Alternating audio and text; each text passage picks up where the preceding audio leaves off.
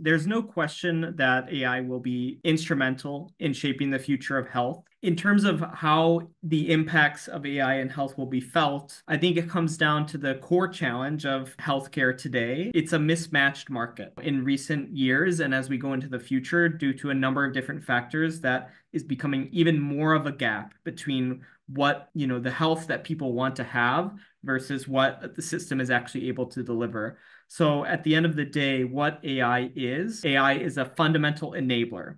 So it's really a new technology and information layer that can support improvements across the entire huge spectrum of activities in the global health system. In terms of specific areas, there are innumerable use cases where it's going to have a positive impact. So early successes, with things like imaging, workflow augmentation, triage, and even in drug discovery, those are some of the things we can start using now to demonstrate clear value, get a ROI for organizations, and then use that to actually fund our progress towards the longer term builds in AI and health, such as personalized medicine, robotics and surgery, and end-to-end disease management, some of those bigger picture things that we want to achieve.